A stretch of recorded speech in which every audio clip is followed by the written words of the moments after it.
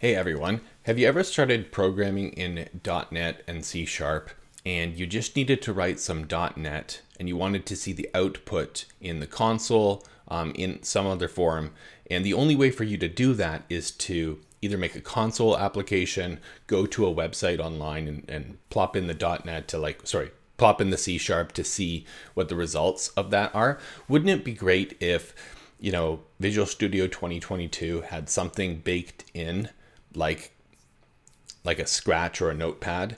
Well, they do, and it's growing in popularity, just the way of being able to write C Sharp just like a JavaScript scripting language and get the output right there in front of you without having to run anything and see anything. So here I have a .NET new of a Blazor WebAssembly application. And why I started investigating this is once I saw some Microsoft videos and I was like, yeah, that looks like a pretty cool thing. I'd like to incorporate that. And then I never really had a need for it, but then I did the other day, so I thought it was perfect. So let me just quickly add a C Sharp file, add new empty file, which is a cool extension from MADS. So I'll say date functions. And we'll use like the top level statements, sorry, not top level statements, the file scope namespaces. And I wanted to do something simple like get days between, and that'll take date time D1 and date time D2. All right, so let's say we have this date functions and we have this get date between. What I had was I couldn't remember when you do the date add or the two time spans to get the difference between two dates for days, hours, months, like what order I needed. Did I have to put the more recent date at the front or the back? So I was like, oh, that would be a good use case for the Microsoft implementation of the Jupyter notebooks. So basically what I was trying to do is like figure out I basically wanted to do, if, well, I don't have to do that. So I'll just basically say D1 minus D2 dot days. And I basically was setting like breakpoints.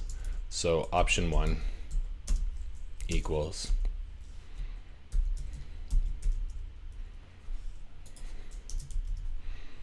and then option 2. And I would, I'd set a breakpoint at the end, return option 1. It doesn't, I'll just say return 0.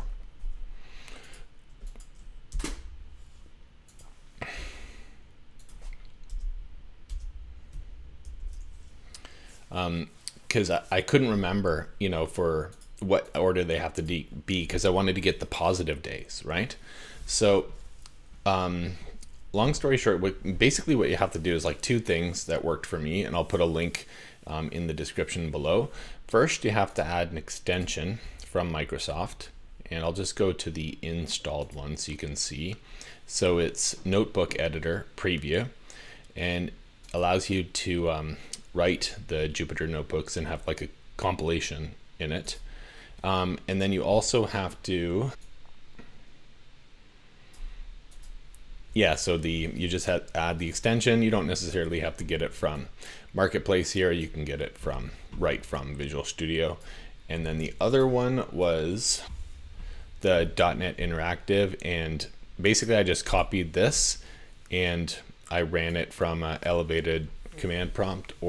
All right, so basically I'm thinking going forward, what I'm gonna do is just keep a Jupyter notebook in each solution, and that way you can write scratches of C Sharp.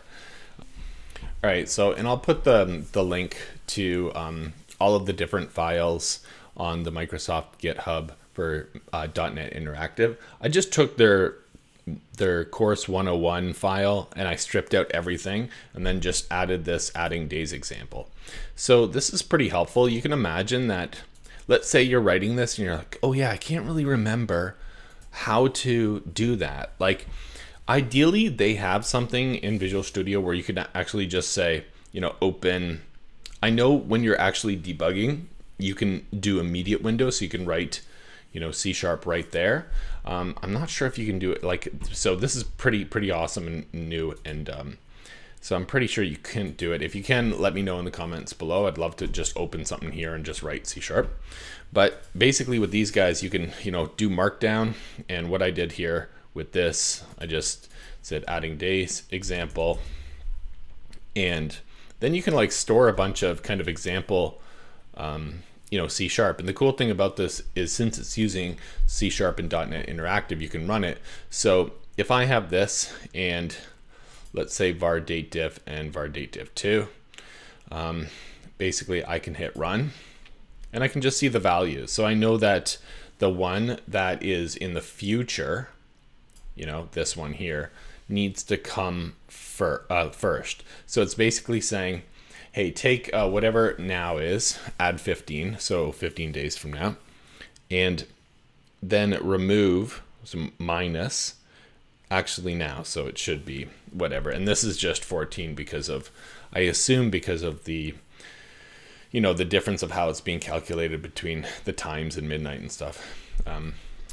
But pretty cool. So then I know that I'm like, okay, I just need the one, and I would kind of, if that's the second one and the first one is the first one, then, I would essentially just, I would know right away, without having to actually debug, go through. It's like, oh, I have it backwards. Like this is maybe an example that, maybe some people know right away, like for the, when you're doing a time span and then you're calling a function on it. Actually, if you look here, yeah, the day component return value can be positive or negative. So, it doesn't say to me like which one, so I'd have to run it to debug, right? So that's the beauty about these, and you can kind of organize them. It's kind of nice. Like you can go over here and I would go new markdown and I would say, I just wanted to write something. So I'd say C# scratch, or just say notepad. Okay, and then here I'm going to go code, and then I'm just going to say var test equals this is a cool test. Go here, and then I'll say console. And you see how with the Jupyter notebooks you get the IntelliSense, which is nice. So console write line, and then I'll say the word test and do that, and now I can go run, and this is a cool test. Yeah, so you can do a whole bunch of things in there, for loops, for functions. You can do classes. As far as I'm aware, like it's pretty powerful just to be able to write some C# like you would JavaScript or any kind of client-side language that you can see right away. I'm sure there's some strongly typed languages that you can do that right away that you don't need to run and stuff like that. So yeah, I hope you guys like this cool way of kind of testing out your C# before you implemented it in any files, functions, extensions, and whatnot.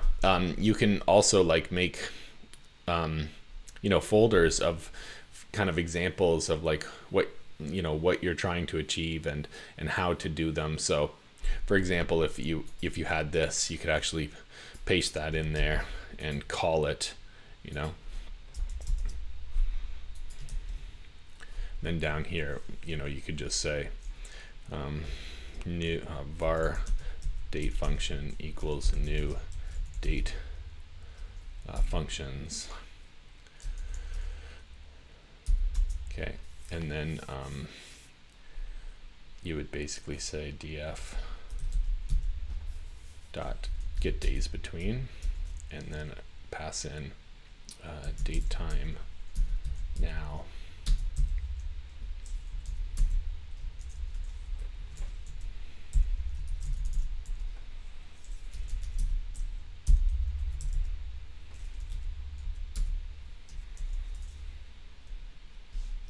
Or just date time now.